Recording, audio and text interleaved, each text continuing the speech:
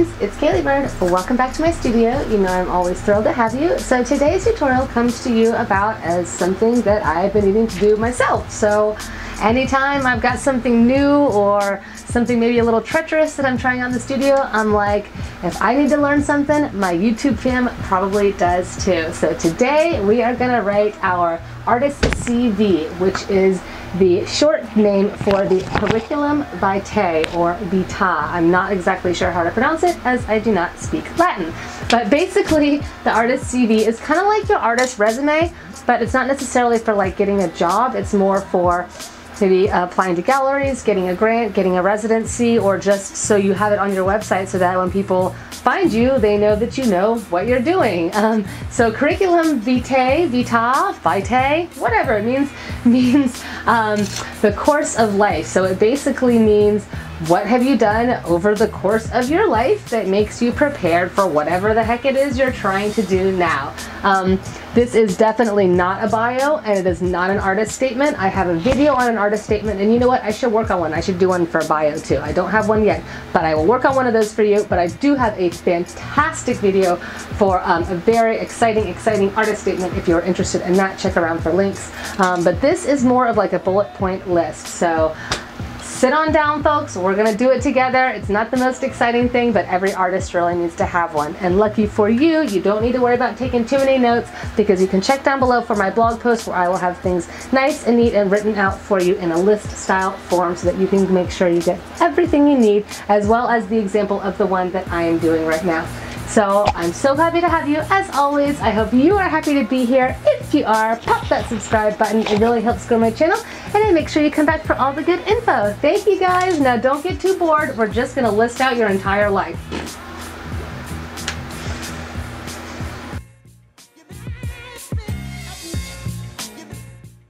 Hey guys, real quick before we get started, I just wanted to touch on a few things for you to remember. Now, any resume or CV or any of this can be a little daunting, but just make sure to keep it short. Short. Tiny short. Keep it as short as you can. This is not a place where you want the longest list ever. You think you want 3 pages to show how much you've done, but you really don't. Honestly, if you can get everything on 1 page, no matter all of your accomplishments, if you can get it on 1 page, that would be amazing. People want this short. Trust me, you'll be more likely to have the whole thing read, or at least looked over, if it's short. And the other thing is, there's no super duper right or wrong way. I mean, there's like drastically wrong, but there's no like kind of wrong, you know what I mean? So you need to make sure that you exclude what doesn't apply to you. Like if there's a section, you know, that doesn't apply, collections, grants, something like that doesn't apply, just ignore it. Just keep that section off and highlight the things that do apply to you. This is your place to make sure that you shine. So anything that's not so great or mediocre or whatever, just leave it off. It doesn't matter. Highlight all of your best things first. It's super easy, guys. Don't you worry about a thing.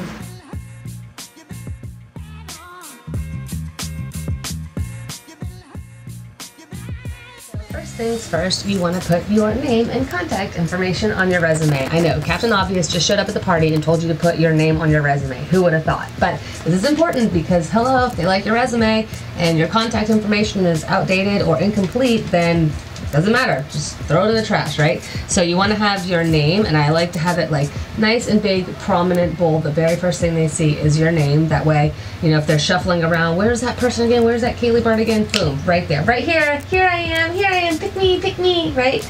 So you want your name, phone number, email, website if you have one, mailing address. If you still hang out in 1997, put your fax machine on there. You know, put all of the pertinent ways to get in touch with you on there. Oh, P.S.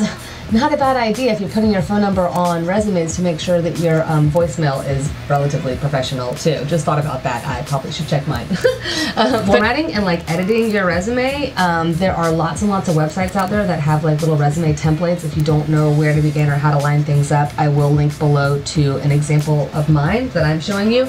Personally, I have found in the past, anytime I've tried to use like resume templates or that kind of thing, it takes me just as long to like get in there and figure it out and delete what I don't want and add my own things and make sure I didn't leave any like example text or any of that crapola. I feel like it takes me just as much time to do that as it does to just pull out a nice clean sheet of Word document and start one myself. And then once you have a really nice resume or CV or whatever, you can just keep updating that document for years, you know what I mean? So today I'm gonna do a whole brand new one because I have like a professional resume, but I don't have a specific CV. So I'm gonna do mine from scratch. Oh, plus I like to use the same font that matches my website. That way if they go to my website, they're like, oh, look how coordinated she is. Oh, what a professional. So anyways, those are all the reasons why I'm gonna be doing my own formatting, but I'm telling you, just Google, you know, CV or resume template if you think you need one, and about 1,000 will pop up for you.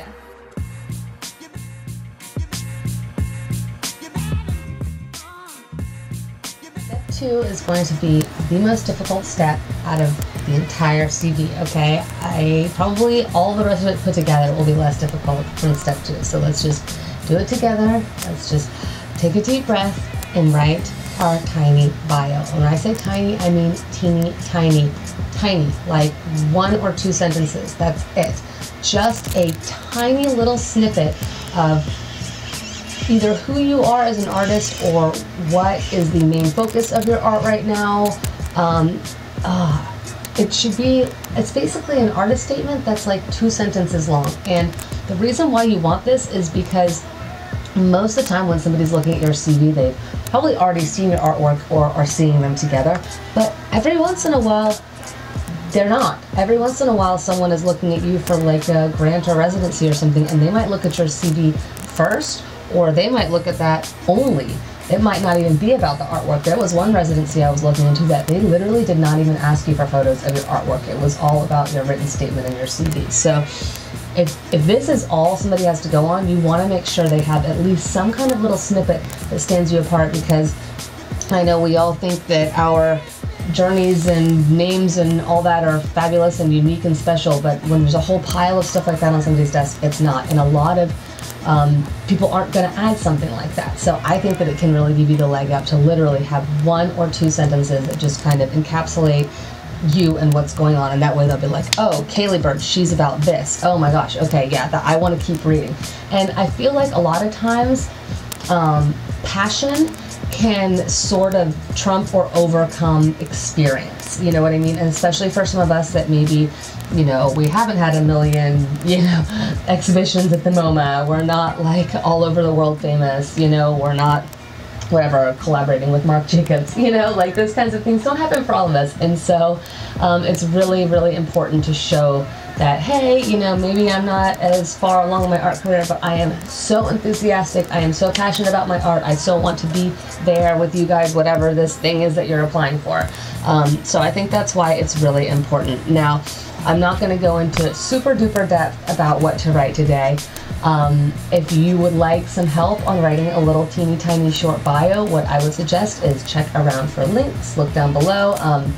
I have a video about how to write an exciting artist statement, and that is for writing like, you know, a couple of paragraphs, but if you take the ideas from that and can squinch it down to 2 tiny sentences, I think that's going to do you really well. And of course, like I said, you'll be able to see my example too. So just, you know, you can even do this step last, but it should be the second thing that people see. So honestly, maybe I would even recommend that. Just keep doing the rest of this video, keep doing the rest of your resume, let your little bio swim around in your head for a little bit, because it is going to be the toughest part. It's very easy to write and talk about ourselves and our artwork, but it is very difficult to do it super concisely, super nice and neatly, with no extraneous information. Like, you really want them to be able to read your thing in about 6 seconds and then be like, yes or no, you know, this person has got something going on. So anyways, yeah, just do it. I know, just do it. It's okay, guys.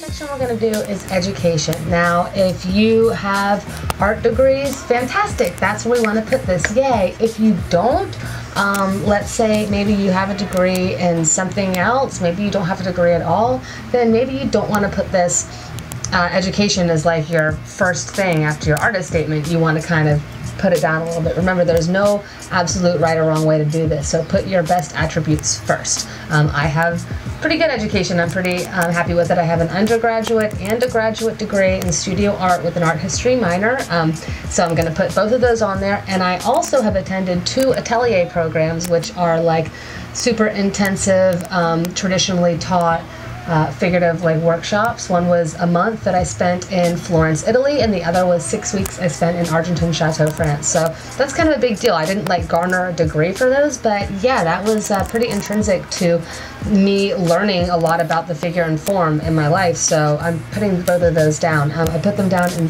chronological order. For the most part, you want to put everything most recent at the top of the list and then farther back in time going down, so that what you're seeing first is what you most recently did.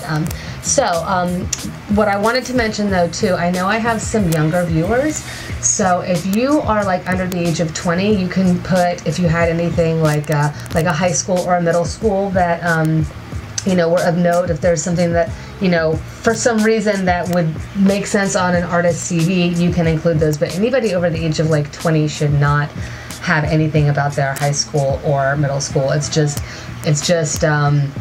It seems like you're trying to beef it up if you add those kinds of things. Now, I'm going to say this as a person who went to a very special middle school. I went to the Charleston County School of the Arts. It was like a place I had to get accepted to. I was taking practically college level classes from the age of 11 until like 13, like every single day, hour and a half. So it was really a middle school of note. No, it was a big deal for me to be taking those kinds of classes at 11 years old, and I'm still not going to put that on my resume, you know what I mean? So make sure that what you're putting on there is pertinent, but don't just try to add on everything you can to beef it up, because the thing is that to you all this is very interesting, but the person reading, it's not really, you know what I mean? Like they don't, less is more, and by less I mean like way less. So make sure you're just putting down the few pertinent things. If you did anything like my ateliers, if you did any really big like workshops of note, or if you studied under like some kind of like well-known artist or teacher or something like that, that's kind of like a big deal, then you can list that, you know, really quickly and shortly. Like that's the nice thing, is like it's up to you. You decide what are the most important highlights, and that's what you want to put into your education.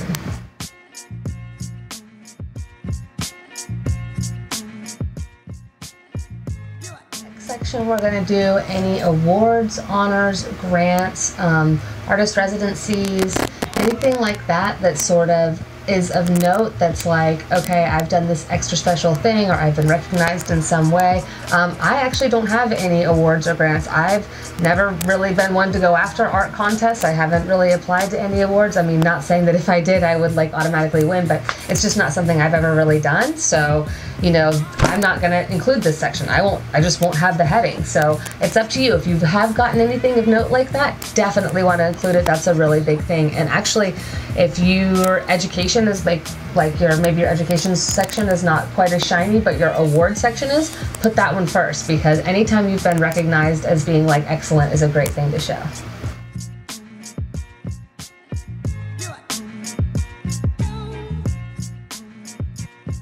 Section we have is exhibitions. Now, if you have a fair number of both solo and group exhibitions, I highly recommend you split them into two categories. Mine starts with solo exhibitions and has them all listed out, again, chronologically from most recent to farthest back in date.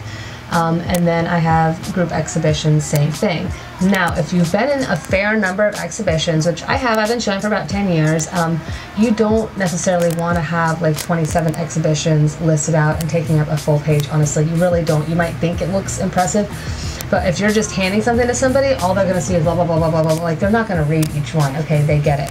So if you have a fair number of them, I highly recommend you write select group exhibitions. Now, if you don't have many, if you have not been in a lot, don't you worry. Just title a section exhibitions. Nobody needs to know if they're solo or group. You don't need to worry about that. Just exhibitions. List out all the ones you've done. If there's just a few, if there's a nice handful, that's fine. If there's not, you can also, little tricky trick here, write select group exhibitions and leave out just one. So what that does, if you have 27 and you want to narrow it down to your like top 10, that's good. It makes sense. Select group exhibitions.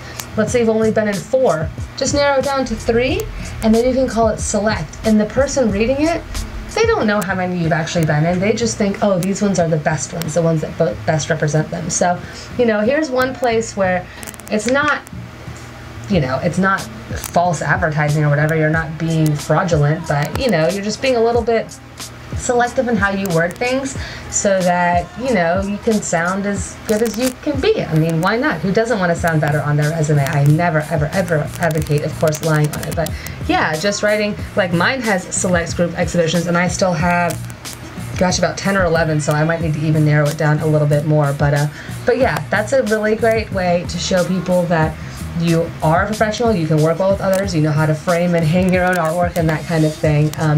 And again, like I keep saying, if this section is a little bit better than your education or awards or whatever, maybe you want to put this one first. I'm pretty happy with my education, so education goes first and then exhibitions for me.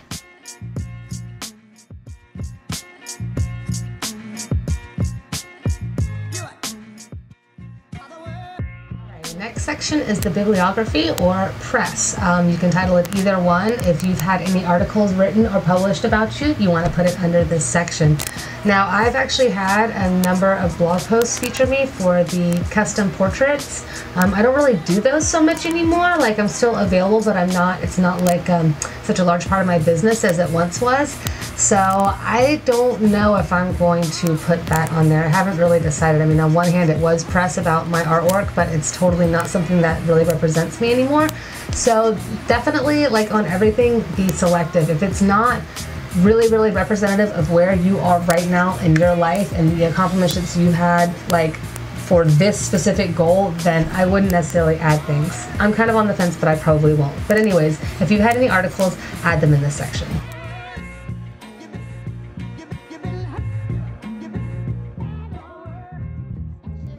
Collections. Now, these are places that your original work has been purchased or donated or whatever, but this is a place where people, institutions, you know, city of whatever, anybody who's bought your work, you're going to let them know here. People who are looking at your CV are going to be curious. Hey, does anybody else think this artist is worth collecting? Hence the term collections. So, like, if you ever entered an award for, you know, whatever town you're from, and part of that award, you know, you win, and part of it is they buy your painting, you can say, oh, I have been, you know, collected by the city of Auburn or whatever it is. If you have private patrons, you don't want to sit here and like list out the name of every person who's bought one of your paintings. And now this goes to say, let me say, this is more about original work. You don't necessarily want to do all your prints unless your prints are like hand embellished, super expensive, like nice handmade prints or something. If they're just regular prints, don't really count those. You want to count your originals.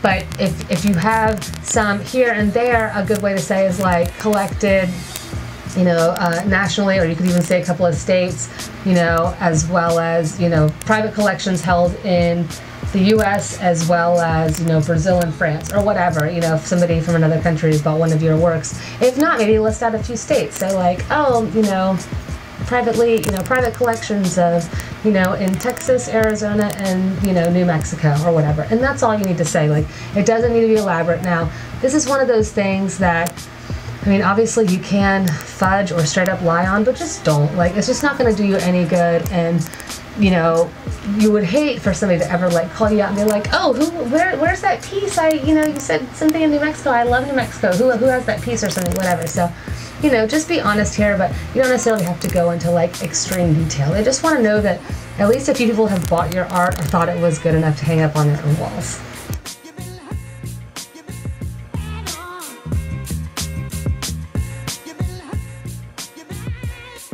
Section that I don't think a lot of us are going to utilize, but just in case, I just want to make sure you got all your best artsy goodness out there, will be the affiliation section. Now that is if you're like part of any Oil Painters of America, you know, association. You have some sort of like, you know, affiliation group, club, something that's, you know, kind of stands you apart, of course, that is still in the art vein. You can list it here.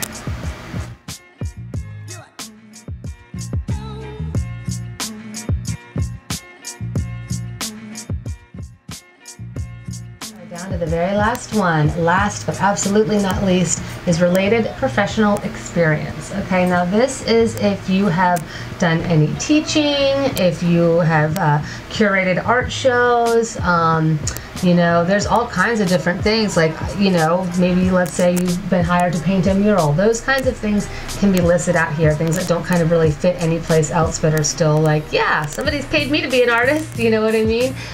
So that's where you want to list this. Now this, I would say, is the only section where you could decide, you don't have to, but could decide to include a few bullet points that have like certain skills and stuff like that. You know how on a regular resume a lot of times it'll be like, I had this job and these are a few skills that I learned. You can do that on this section, and again, I would not be wordy. Do not make it long. There should not be paragraphs. They shouldn't even be full sentences. Like just a few words just to say, like, you know, maybe you say like painted a mural, you know, spearheaded 4-person team on a 16 by 20 foot mural, had to write proposal and earn grant or whatever, you know what I mean, that kind of thing. So quick bullet points, but just to be like, yeah, I didn't just stand there and paint, I did this around it. That can really help show strengths. And if you got a grant for something up above, maybe what was it for? Let's say you got the whatever, you know, Harper Tree grant or whatever, which I just made that word up, who knows what it is. And then maybe down here, you're going to say like Harper Tree Grant for creating, you know, works in the forest of a blah, blah, blah. You know what I mean? So this is where you can kind of elaborate just a little bit. But again, super short, super succinct, super short. Just short. Just do it short, guys. I'm just telling you, the shorter the resume, the more likely you are to have somebody actually like read it. I'm telling you.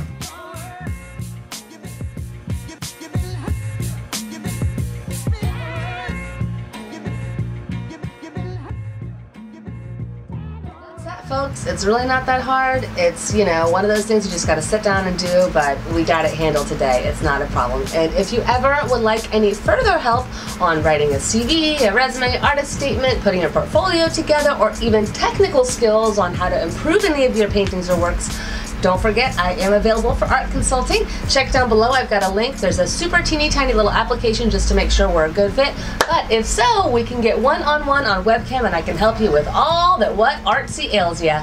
Thanks for being here, guys. Make sure you hit that subscribe button and I will see you very soon. Bye!